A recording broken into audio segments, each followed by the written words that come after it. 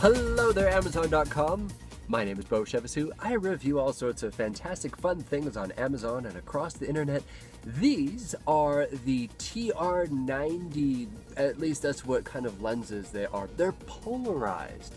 Now immediately when I put them on, they function like normal sunglasses, but because they're polarized, things look slightly different. You can't really tell if I were to hold it up right there.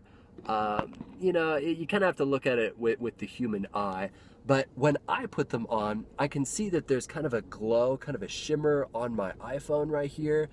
And also if I were to look at other people's windshields, polarized lenses are really, really cool.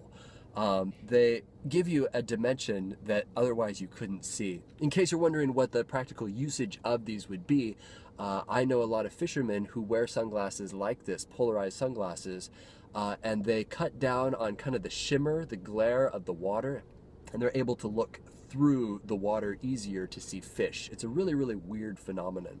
But that's one of the plus sides to polarized lenses. These are very good sporting type sunglasses, very secure on your head. They kind of wrap around all the way back there, as you can tell. The nose piece is light rubber, which is lovely. The earpiece is right here, sort of a smooth plastic, not sticky rubber, so they don't pull your hair when you put them on and off.